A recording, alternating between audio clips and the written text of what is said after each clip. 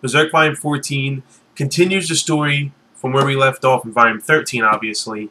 And we get to see that Casca is pregnant. And I kind of predicted this earlier when I seen her held her stomach after her and Guts, had sexual relations. But her being pregnant has a huge twist in this volume. And in the very first chapter of this volume, we see that she's pregnant with Guts' child. However, the child has been possessed by evil due to Griffith or Femto raping Casca. And we actually see her, trying to protect this demon-possessed baby, which makes sense because it's her child, it's her child, it's her baby. And Guts wants to kill it. And the Skeleton Knight dude explains exactly how it got possessed, and because Femto raped her, etc., etc. And it disappears into a world closer to the world of the dead when the light shines on it. But it will come back to Casca and Guts, just like any child usually would. Even demon children, the Skeleton Knight said, will come back to their parents. So I'm interested to see what role this demon baby will play in the future chapters of the manga series. I mean, really, maybe it will be raised and somewhat gain human emotions and be an asset to Guts' war against the evil spirits, against the Apostle.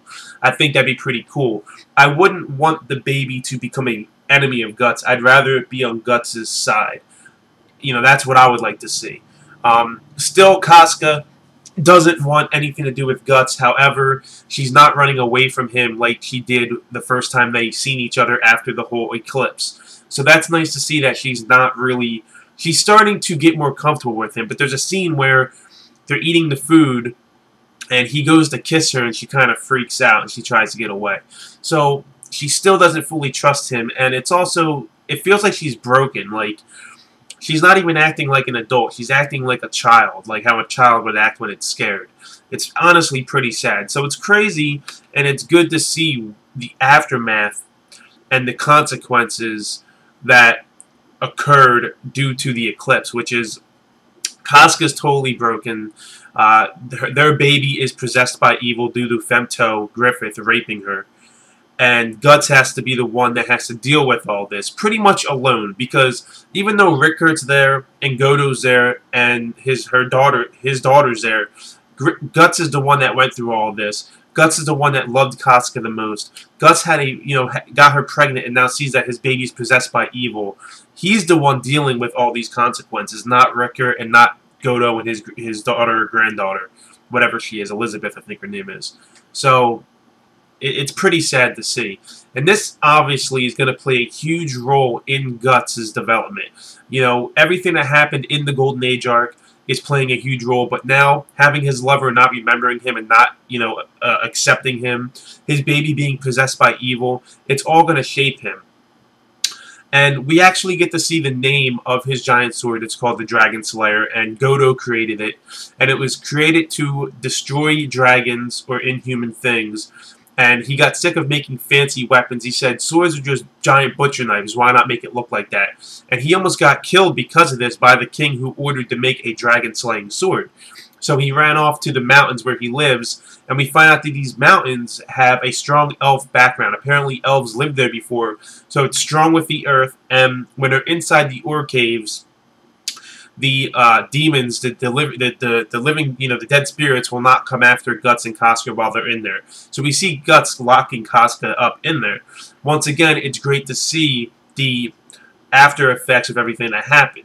And we see Guts go off on his own, and we actually find out how he got equipped with the artificial arm and cannon. Godo's daughter, or granddaughter, whatever, I believe it's his daughter, showed Rickard his, armory, basically, and Rickard seen the prosthetic steel hand and a cannon, and he put two and two together and said this would be good for Guts. And we see Rickard equipping Guts with it, and he goes actually to use it, and the old man Godo shows up. But then we see basically a apostle show up to feed on Guts and Casca, and he calls them leftovers. And this guy showing up was basically for Guts to find the Dragon Slayer and to try out his new prosthetic arm. That's how I felt it was, the purpose of this little demon showing up. I mean, it makes sense because he's going there to get leftovers, and the brand of sacrifice led him there. However, it was kind of, they used it to show off Guts using the prosthetic arm, and how much Guts wants to kill these demons as well. And also finding the Dragon Slayer. And he's like, you've been holding out on me, you know, old man, etc., etc. And the old man's surprised because he's like, you know, he's actually wielding this giant sword. Guts decides to leave, and Rickert says, you need to stay here. Rickert feels, you know, the Band of the Hawk is dead. You need to be with Casca. And Guts, this surprised me. Guts tells him, the Band of the Hawk is not dead. We're still here. Casca's our leader, and I'm the Raiders' captain. So what better purpose of me to serve to raid the enemy's camp, right? And he heads off, and he basically tells Rickert to look after him. Then we move into a new arc called the Conviction arc. And within the Conviction arc, we have the Lost Children, I guess, mini arc in it. You know, chapters or whatever. The Lost Children chapters inside the Conviction arc. And we see 2 years pass. And I'm assuming Guts hasn't been back to Goto's little, you know, mountain campsite in 2 years. So what exactly is going on at that campsite in the last 2 years? Has their demon-possessed child, come back to Casca at all? Has it grown bigger? What's going on there? We didn't see in this volume. What we get is more of Guts now as the Black Swordsman, and also with Puck. So this must be after the earlier chapters, you know, after Femto, you know, goes back to wherever the fuck he goes. This must be, you know, after he meets Puck and everything, after the earlier chapters with the Count, etc., etc. And he's with Puck, and we actually move into a new arc, which involves something called the Misty Valley and fake elves, which are actually, they're called elf bugs, I guess. They're demons, and Guts finds this out. You know, and it's cool because we've seen this apostle during the eclipse. It looks like a fairy.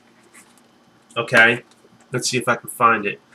It looks like a fairy, but it's actually an apostle, and she has little apostle bugs, these little elf-looking bugs that are attacking. And this village that, well, he rescues a girl named Jill, and this village he goes to is scared of elves, so they're scared of Puck. And it started to get pieced together that, as from a reading standpoint, that this apostle is feeding on the humans, using her little elf bugs that are disguised as elves to scare the humans.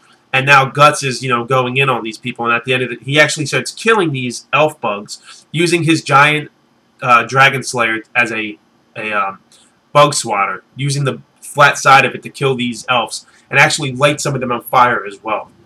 So it's pretty crazy where we're going after the Golden Age arc. I'm a little let down on it, but I'm also pretty excited as well. I don't have that hype I had during the Golden Age arc.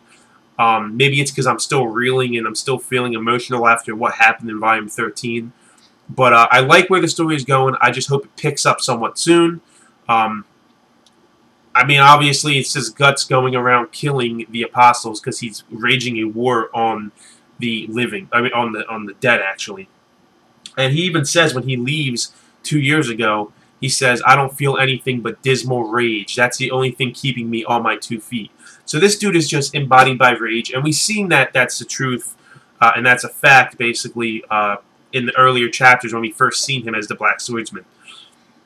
After he burns these elf bugs, we see somebody show up.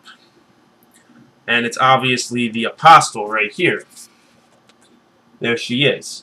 We've seen her during the eclipse and a little bit before the eclipse. Or I believe if we didn't see her in the eclipse, we seen her when Rickert was bombarded by apostles and the Skeleton Knight kind of like rescued him. So that was pretty nice foreshadowing earlier in the Golden Age arc. And now we're actually seeing this character, and obviously this is probably somebody Guts is going to have to destroy because he wants to. So overall, not a bad volume. I enjoyed it. Just not as excited as I was during the Golden Age arc. I've been told the Golden Age arc is the best arc in the series, but it sort of goes down here when I heard other people say that this stays consistent in enjoyment, just not as good as the Golden Age arc. So I'm still looking forward to reading it. I still love the character Guts. The dude is just being driven by dismal rage, and he wants to eliminate everybody out of revenge. I want to see what's going to happen with Casca's and Guts' child that's possessed by evil. Is it going to be an asset to Guts' goals, or is it going to end up being a hindrance to Guts' goals? So that's what I want to see. And I also want to see what's going to happen with this, apostle right here. Then I get something called the Berserk prototype at the end of the book. This was pretty interesting, and I'm going to read you an excerpt at the beginning about what it says. This story is a submission piece created by Kentaro Miura during college in 1988, which became the basis for what is now Berserk. The establishment of details, worldview, and whatnot differs at points from the Berserk series being published today, but the intent is still present in this early incarnation. This story is set after the conclusion of the Band of the Hawk story arc. So this is after the Golden Age arc. And Puck's with him, and he looks sort of different than what he looks like in Berserk right now, but he still has he only has one eye, he only has one arm, he has the cannon and everything. And the only thing that really stood out to me with it is they call the demon god Vana or whatever, so I want to see if that's actually going to be a demon in this series, if that's going to be uttered at all in the actual main series, the name Vana. They called the brand of sacrifice of Vana. They called Vana the demon god, so I want to see if that's going to play any kind of role and is going to show up in the main series, because this is like the basis for Berserk. So I don't want to talk much about that, but I did enjoy the prototype, and I did enjoy this volume. But like I said, I just want to see what's going to happen from here. The whole Puck comedy thing, I kind of feel is a little jarring. I understand he's supposed to be like the light comedy, but I don't feel like it's needed in this Dark series right now. I kind of could do without Puck. I really enjoyed not having him in the Golden Age arc. I enjoyed the seriousness of the Golden Age arc. But maybe I'll get used to Puck's lightheartedness and comedy. It's like a huge contrast to what's going on in the series, and a huge contrast to the main character. So maybe Guts and Puck will eventually start to become better friends, and Guts will start calling him by his name rather than calling him an annoyance and a bug. I guess we'll see how their relationship develops as well. But let me know your thoughts on the volume, guys. Let me know your thoughts on my video. As always, like, favorite, share, comment, and subscribe to my channel if you want to see more content.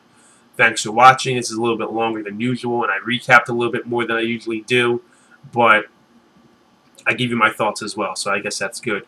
Just let me know your thoughts, guys. Thanks for watching. I'll catch you in the next video.